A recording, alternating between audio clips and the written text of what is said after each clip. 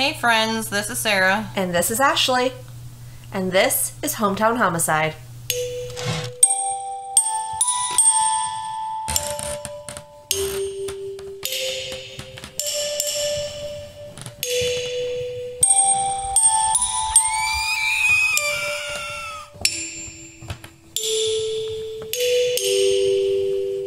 Today I am going to tell Ashley the story of what has been referenced as the Wichita Massacre.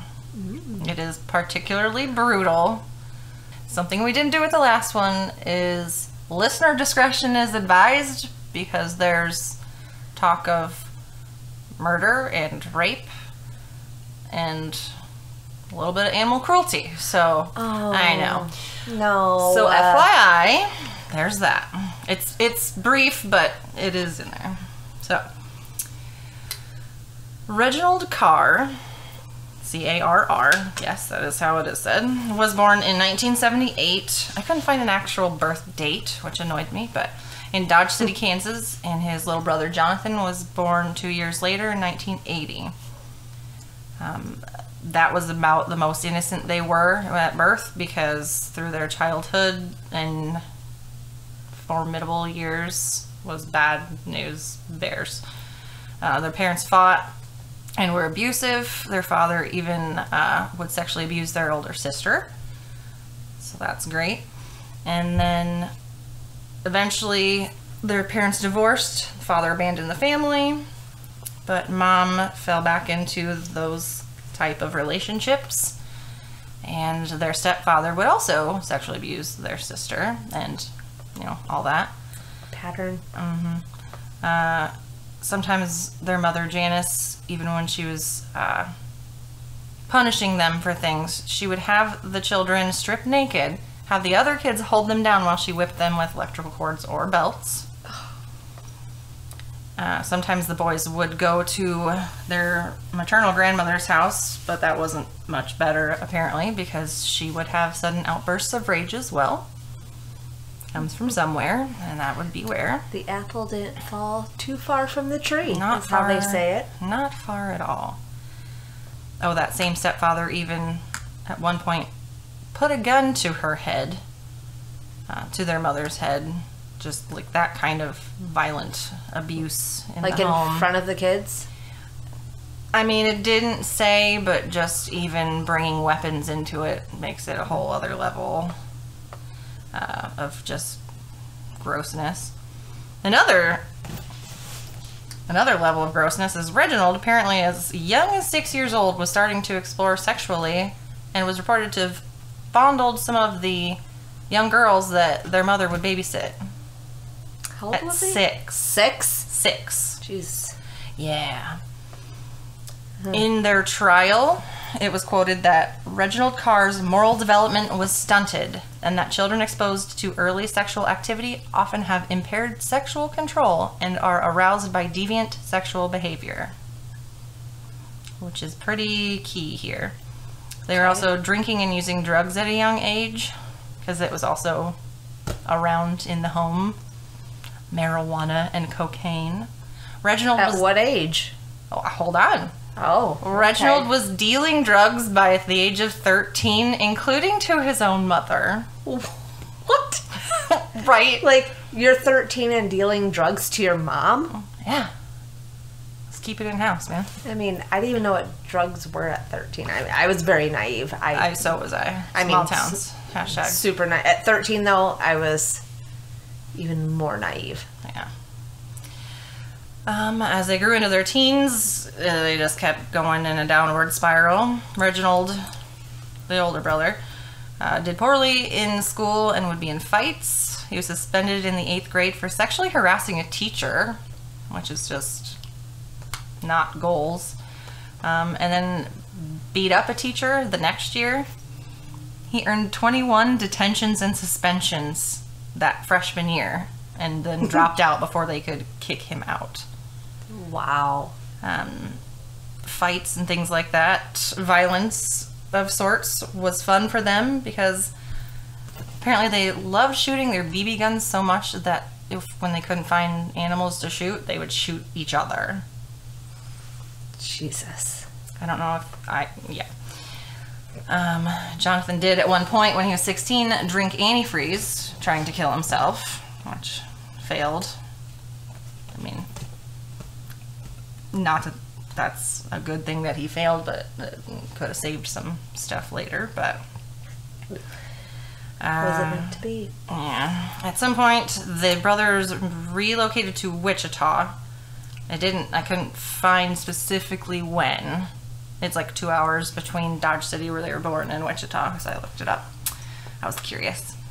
But they had already started their own lengthy criminal records. Not a lot was available for Jonathan Carr's, because most of it would have been when he was a juvenile. But some of Reginald's crimes already at this point, within the 2-year span of 1995 through 1996, Reginald Carr was convicted of theft, aggravated assault, subverting the legal process, and a drug charge, and probably some other stuff, but resulting in a total of 53 months of sentences combined. Okay. Just for the activities he was convicted of in 2 years. And how old was he at this point? He would have... Well, when did I say he was born? In 78. So he was 20. No, not even. 18. So, real solid. And then, after the 53 months, he was granted parole on March 28th, 2000. But by the end of November, the same year, he was booked for drunk driving, and then separately for forgery and parole violation. You know, he just liked to fuck shit up all the time. Classic shitbag? Yep, classic shitbag. That was by the end of November.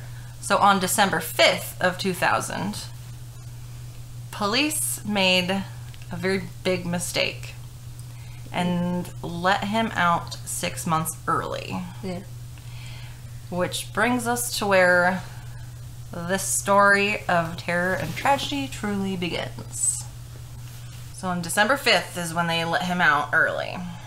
2 days later, on December 7th in East Wichita, a 23-year-old Andrew Schreiber, who was an assistant baseball coach at Newman University, stopped at a come-and-go convenience store. So if you're not from around Midwest, that is like a Casey's, or I guess that's Midwest too. Quick Star, Fast Fuel. I don't know what. Is come and go mainly in the Midwest, or are they national? I don't know. I couldn't even tell you one that's not from the Midwest. I can't even. Casey's for sure is a very Midwest. Yeah. If you are not from the Midwest, you probably don't know what Casey's is. You don't know what you're missing. But if you are from the Midwest and familiar with Casey's, let us know what your favorite breakfast pizza? Is that your favorite? The veggie's really good. It's just not very often in the little carousel. Taco pizza? Casey's taco pizza. Casey's taco pizza is bomb diggity. But if you're from the Midwest, you understand. So let us know. Tell us on social media. Hashtag corn. Hashtag corn. But he stopped Hashtag Bush Light. Iowa water. He stopped at a come-and-go convenience store, and as he was coming out of the store, Reginald, who was at 22 at this time, and Jonathan, who would be 20, carjacked Andrew at gunpoint. The brothers made him drive around and withdraw money from multiple ATMs, draining as much as he could from his account. Andrew was quoted as saying, "I was just hoping if I did what they said, they'd let me live." Reginald and Jonathan then split up so one could follow in another car, as they forced Andrew to drive to a field northeast of town. There, they pistol whipped Andrew and left him on the ground outside of his car, and then shot out his tires, so when he was able to try to leave, like he couldn't follow or whatever, and then he fled in the other vehicle. 4 days later, on December 11th, 55-year-old Linda Ann Walenta, a librarian and a cellist in the Wichita Symphony Orchestra, arrived home in her driveway in suburban East Wichita. She remained seated in her SUV, uneasy because she had noticed that someone was following her when she was on her way home. and like actually either blocked the end of her driveway or like pulled in behind her. And she saw a man approaching her SUV, so she put down her window a little bit so she could hear what he was saying. What she didn't know was that they decided that they should steal a large SUV, so when they had more victims that they could drive around to different ATMs, they could like hide the gunpoint part of it, like in a big SUV as opposed to like a little car. I don't know. That was their thinking. So they were after her to get her SUV. When she put the window down, that like cracked it a little bit. One of the brothers, it doesn't say whom, and they never admitted to which one, I guess, because I couldn't find which one specifically, put a gun sideways in the window and shot at her several times as she sat in her driver's seat. She did attempt to drive away, and the brothers fled. Linda initially survived her wounds, but was paralyzed from the waist down. Oh. She aided the police in their investigation by identifying both Carr brothers eventually in a lineup, but unfortunately she did die from her injuries 3 weeks later on January 2nd, 2001. She was only 55. And what about the other dude? He survived? Yeah, he was, injured, but fine. Did he help with anything, or? Yes. Okay. Yes, he comes back a little bit later. The peak of Reginald and Jonathan Carr's crime spree started on the evening of Thursday, December 14th, 2000. Fueled by a violent desire, they chose a house at random and decided whoever was in there was going to be their next robbery victims. So they just did stuff by random. It wasn't like targeted. It was like, oh, here's a house, let's go there. Yeah. It all seemed to be about money and stuff at first, and I don't know what changed their minds at this house, but they went very much beyond robbery. In this particular home, which was a 3-bedroom condo, there's 3 friends.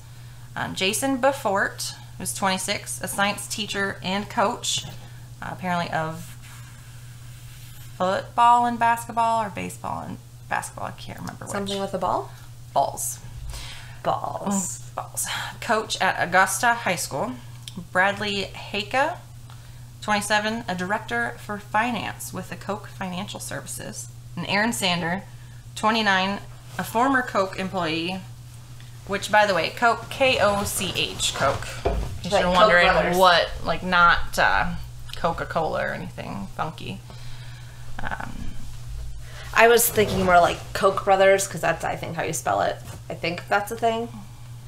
I don't know. Like from around here, the fighters?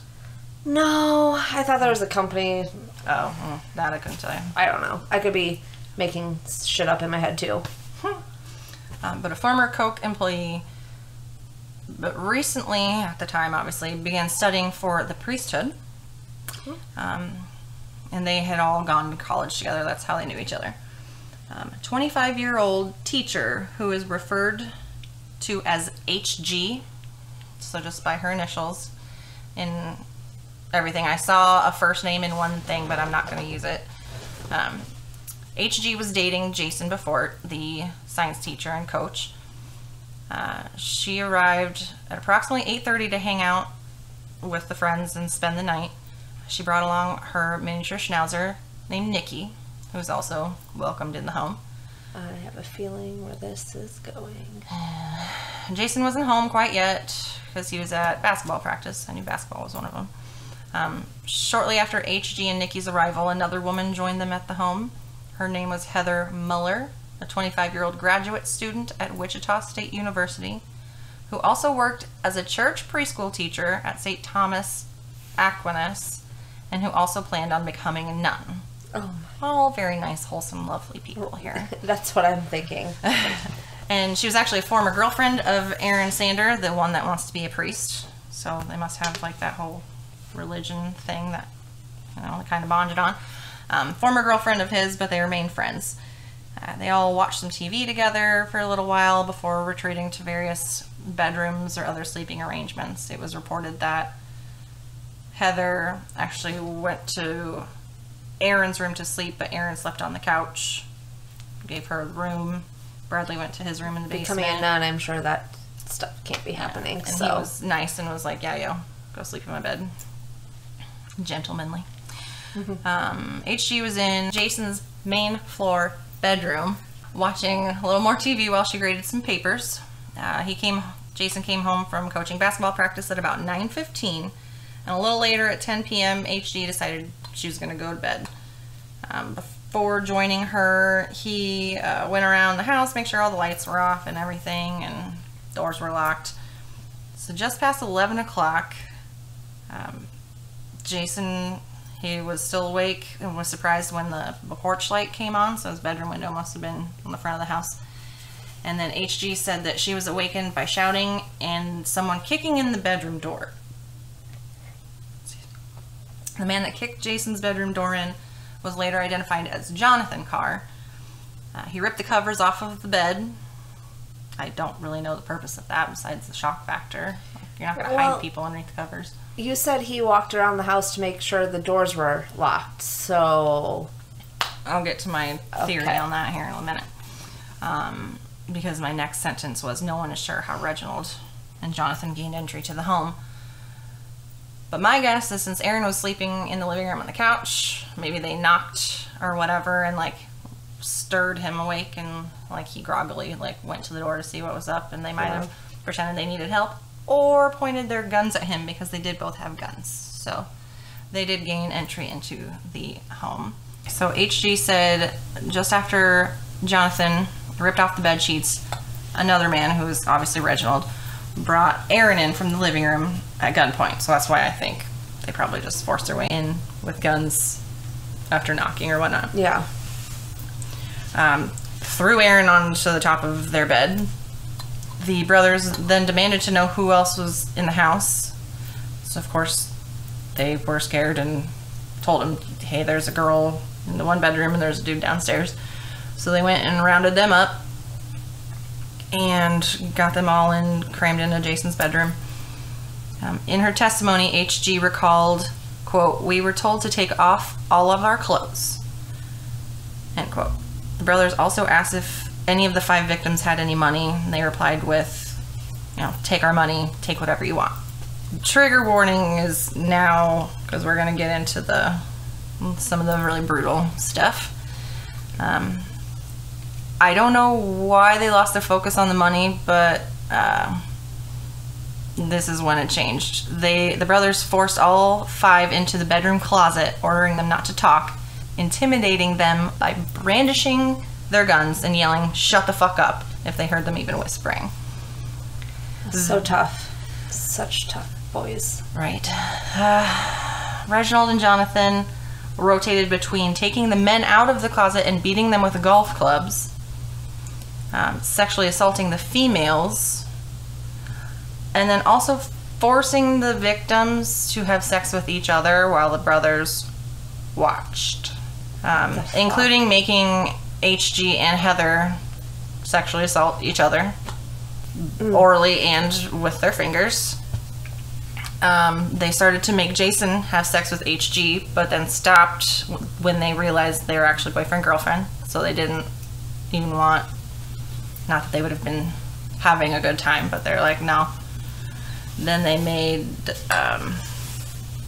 Aaron, or tried to make Aaron have sex with HG, but Aaron was the one studying for the priesthood, so he was super adamantly trying to refuse. Right. One of the brothers hit him in the back of the head with the butt end of the pistol. They kind of even did like a countdown, because he refused, but he also was not getting an erection, so they were trying to give him a countdown threat of, if you don't do this, they didn't really give like what they were gonna do, but the countdown came and went, and they didn't, besides beating them more, they didn't do anything else at this moment. Because that's gonna help. Right, I know. Yeah, he got beat more with the golf club when he didn't get an erection. They swapped Aaron and HG out for Jason and Heather, having Jason have sex with Heather. and then Bradley have sex with Heather. HG said through the closet door she could hear Heather crying out in pain because they took them out of like the room into the hallway. Not that it would have been nice to just do it on the bed, but it was right there. I don't understand. Like, whatever. I mean, like I said, they're clearly not very smart. Yeah, they're terrible individuals. After that whole bout, they asked who had ATM cards. Reginald started taking the victims out one by one to ATMs using Jason's extended cab truck. While Reginald was out with the first of the 5, who was Bradley, Jonathan took HG out again to rape her, put her back in the closet. Reginald returned with Bradley and traded him out for Jason. Left. Apparently Bradley was silent when he returned to the closet, and Aaron, the would-be priest, tried to conspire with him, saying like maybe they should resist or, you know, try to do something. And apparently he was just dead silent. I don't know if they super intimidated him while they were out, but... Or something else happened that he just doesn't want to speak about because he's embarrassed and... Mind you, these guys are naked. When they're taking these guys out to these ATMs, they're still buck-ass naked. Oh, I didn't... Yeah. I didn't really think about that the whole time either, but yeah, they're still naked. When Reginald was out with Jason this time around, Jonathan took Heather back out for another assault. Reginald returned with Jason, and then HG volunteered to go to the ATM next. He let her put on a sweater, no bottoms, and let her know that he liked seeing her with no underwear. Fucking disgusting. He forced her to drive to the bank while he was crouched in the back seat. That's why I said extended cab truck. It didn't say that in my research, but that only makes sense because you can't have a back seat in a truck unless you're extended cab. HG later recounted that she asked, quote, "Are you going to hurt us?" And his reply was no. And then she asked, quote, "Do you promise you're not going to kill us?" To which he replied, yes. On the way back to the house after getting HG's money, Reginald had the balls to say he wished they would have met under different circumstances because she was cute and they probably would have hit it off. Yeah, in your wildest dreams, buddy. Like, what? No. Like, just, no. I'm sorry. You can't rape someone multiple times and then be like, oh yeah, I wish we met, you know, different circumstances. No. Clearly you're a shitbag, so no. Once they were in the house, he raped her again. Reginald raped HG again. This time finishing in her mouth. So he must have just really liked her. Yeah, really liked her so much. Jonathan also raped Heather again, and then HG one more time. Somewhere along this timeline, it didn't really specify, and I don't know if that was just a lot, obviously, for HG to deal with, but at some point, Reginald did take Heather and Aaron out to the ATMs as well. Took all 5 of them at their different points and got as much money out of their accounts as they could. This part's heartbreaking. I mean, it's all heartbreaking. When they were done with all the ATM trips, the brothers then ransacked the home looking for different money and valuables. And in a truly heartbreaking find, they discovered concealed in a coffee can was an engagement ring. "That's for you," Jason told HG. "I was going to ask you to marry me." Aww. He had planned on proposing to HG the following Friday, December 22nd, or I did see Christmas Eve was listed in another thing, but still. I'm sure they took that because that's worth money. Oh yeah, they did. And Jonathan specifically pocketed it. Which one liked HG? Maybe you can use it to propose. Reginald. After all of that was said and done, they forced the whole group outside into the snowy weather. Recorded as low as 17.6 degrees at midnight that night. Because remember, this is it's December. Wichita, Kansas. Yeah, Christmas time, basically. All 3 male victims still naked, and the females only having a sweater or sweatshirt on. So they let Heather put a shirt on as well when they were doing their ATM stuff. They were forced to walk barefoot through the snow to Aaron's Honda Accord They tried to cram all 5 of them into the trunk together. I mean, that would be some serious human Tetris, but whatever. They realized that would not work, so they did manage to cram all 3 men in the trunk. And then Heather sat in the passenger compartment of the car with Jonathan, while Reginald made HG join him in Jason's truck, and they both drove the vehicles to a remote soccer field. When they were in the car, HG noted that the time was 2:07 a.m. So they'd been dealing with this for 3 hours. Oh, man. Which, even the description of reading through all the research and stuff, it just seemed like it would be even longer than that. But I can't even imagine. And I bet it felt like never ending. Yeah. Once at the soccer field, the Carr brothers made all 5 victims line up side by side, turn away, and kneel in the snow. Jason and HG went side by side, and the former couple of Heather and Aaron also went side by side. Not sure if Bradley was in the middle on the end, doesn't matter. As HG was kneeling, she heard the first gunshot go off. She recalled that she could hear Aaron pleading, "Please, no sir, please." And she heard the second shot go off. They shot each of the 5 execution style in the back of the head, including HG. She remembers seeing white stars, but she didn't go unconscious nor fall over.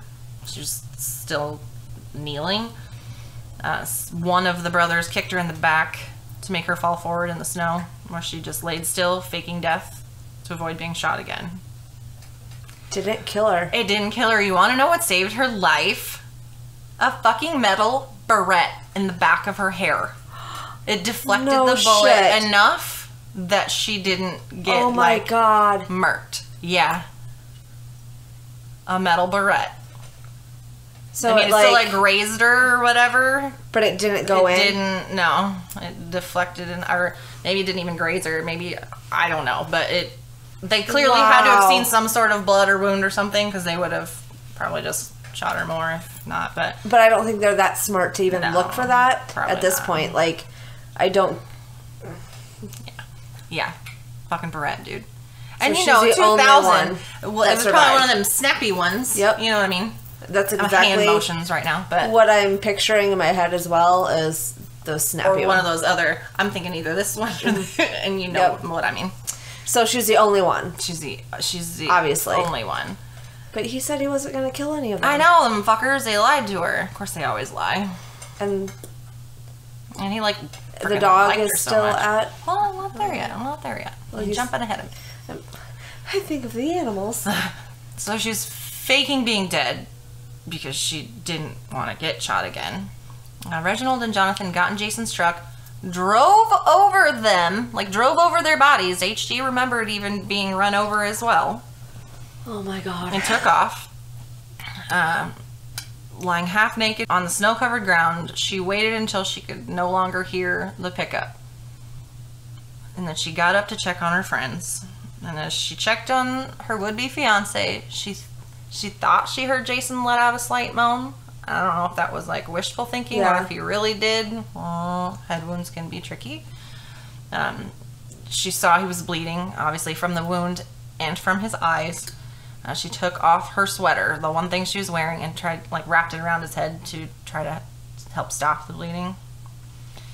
She saw Christmas lights off in the distance. So brave, naked, and bleeding, she crossed more than a mile in the freezing cold and snow, including across a construction site, around a pond, and through some brush before she reached the house with the Christmas lights. Which, thank God they didn't have a timer, because this was, it's probably 2:30 in the morning by now. Yeah. Most people nowadays have timers, so that shit would have been off and she wouldn't have been able to see anything. She rang the bell and knocked on the door frantically and relentlessly until she woke the sleeping couple inside. She begged for their help, explaining, "We've all been shot. 3 of my friends are dead."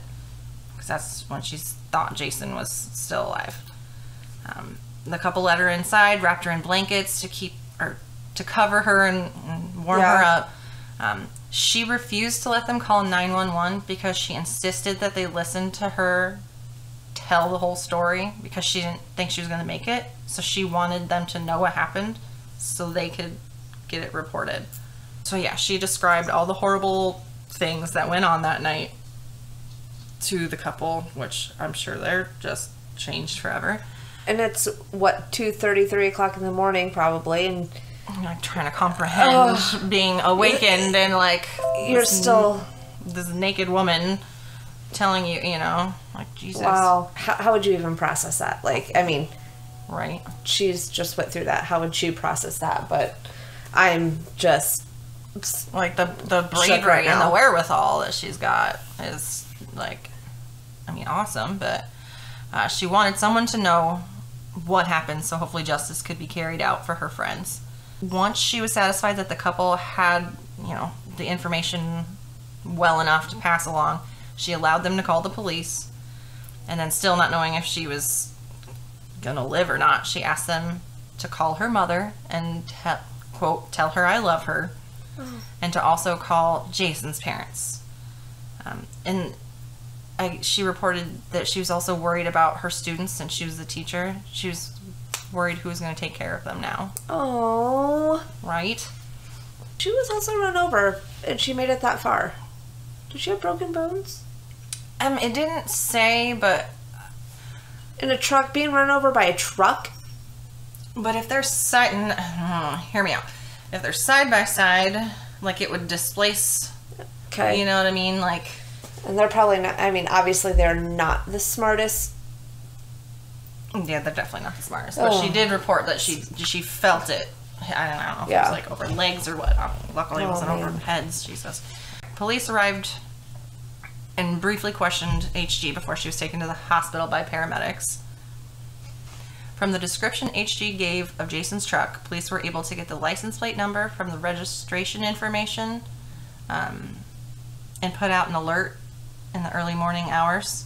So by dawn, the news stations were already broadcasting the plate number and description of the truck, as well as descriptions of the suspects. And these two idiots are probably like, who told? Like, because they thought they killed all. Right, they literally thought they killed them all. Because my next sentence, in the meantime, after they left the group for dead, thinking that they took care of it all, they went back to the house. And they weren't done with their evil. Here's the other trigger. They killed Nikki. It didn't say anything about any torture. It just said that they did find the schnauzer in a pool of blood. Why? Why did they need to go back and kill the dog? Like, literally no point in killing the dog, besides that they're fucking assholes. But then they loaded up a big screen TV, some appliances, bedding, china, and of course that engagement ring, and anything else they thought was valuable. I hate them. Right. Luckily, after a neighbor noticed that particular truck in his own apartment parking lot, and another neighbor actually helped Reginald carry the TV up to his room in this apartment complex. So neighbors of them? Yes, of these idiots? The brothers. Okay. Neighbors of the brothers. By 7:30 a.m., both of these neighbors called it in to report what they saw. You're gonna haul a big ass TV up to your fucking room at like 6 o'clock in the morning? Doesn't that seem weird? A little bit. That's sus. You know? As the kids say it these days. Sus. Suspicious. Syrian. But yeah, I hate them. Police swiftly sealed off the area around the apartment building, and 2 officers went up to the apartment and knocked on the door. Finally, a woman named Stephanie opened the door, who was Reginald's girlfriend and also lived in this apartment. Oh, but he liked HG so much. Right, I know. I mean, there's lots fucked with this, but other officers apprehended Reginald as he was trying to slip out a window of the apartment. Idiot. Then there were mixed reports I found of how the police came to where Jonathan was, but shortly after noon, in a different part of town, police arrived at Jonathan's girlfriend's place, where he was indeed found. He tried to flee when he saw the police, but got caught after a short chase. He still had Jason's engagement ring intended for HG in his pocket when he was taken into custody. Less than 12 hours after the multiple murders, Reginald and Jonathan Carr were both in custody, which is a hell of a turnaround. Like, yeah. I'm glad they're fucking stupid because, Thank obviously. God and for that beret. Thank God for that beret, because I would never lose that beret. That would be good luck charm for real. Andrew Schreiber recognized the pair as his assailants when he saw them on the news. Okay. And contacted authorities. And as I previously mentioned, Linda Walenta was able to identify them from a lineup before she passed away from the wounds sustained in her attempted carjacking. A highway worker found a black .380 caliber semi-automatic handgun along the highway near the soccer field where they had taken the 5 friends to execute. It was confirmed by the Kansas State Crime Lab that it was indeed the weapon used to shoot Linda, each 5 of the friends, and to shoot out the tires of Andrew's car. September 9th of 2002, jury selection for the Carr brothers trial began at the Sedgwick County Courthouse and concluded on Wednesday, October 2nd. So about a month. Wow. Jonathan Carr's attorneys tried to have him declared unfit to stand trial, because of course, but the presiding judge reviewed the reports and ruled him competent. The trial began on Monday, October 7th, with an obvious mountain of evidence against them. Reenactments and testimonies showed the jury just how brutal and depraved the crimes were. One 51-year-old juror even fainted while listening to a trauma surgeon describe the shooting and the injuries of Linda Walenta. I mean, if I was going to faint, I was probably going to faint with all the other stuff. But, right. Whatever. Had to be taken to the hospital to be examined, checked out. And just 4 weeks to the day after the trial began, the jury returned verdicts of guilty for most of the staggering 113 charges against the Carr brothers, which ranged from first-degree murder, kidnapping, rape, robbery, and animal cruelty. And finally, Reginald and Jonathan Carr were sentenced to death on Friday, November 15th. That's right. But, as everyone knows, the death penalty takes well, and it's like appeals, and sometimes they get rid of it, and I believe right now it's just been vacated to a life in prison. But they are now currently sitting on death row in Kansas El Dorado Correctional Facility.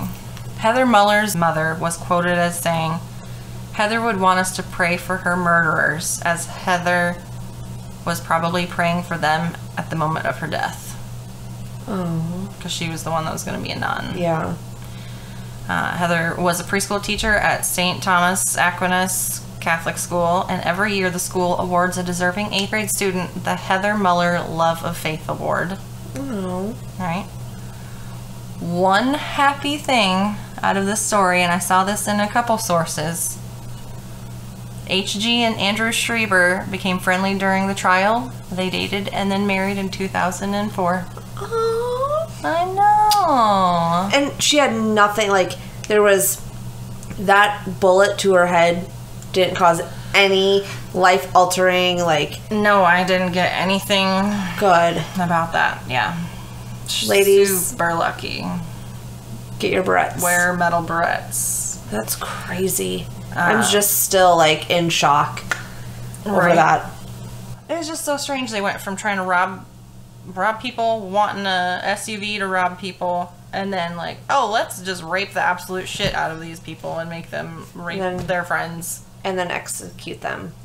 In a way, it's sad. They were only 22 and 20 at the time that they lost the rest of their life. I mean, it's fair, I guess. I didn't look into if they're still married. I mean, because everything was pretty much HG, and one spot I saw her real first name, but I didn't want to, like, delve into that. I also want to just hope that they're still married and happy. Yeah. I'll just leave it at that. That was my first story. You guys can comment. You can check out our website, hometownhomicide.com. Again, we want to tell stories to you, not about you. So stay safe. And this has been Hometown Homicide.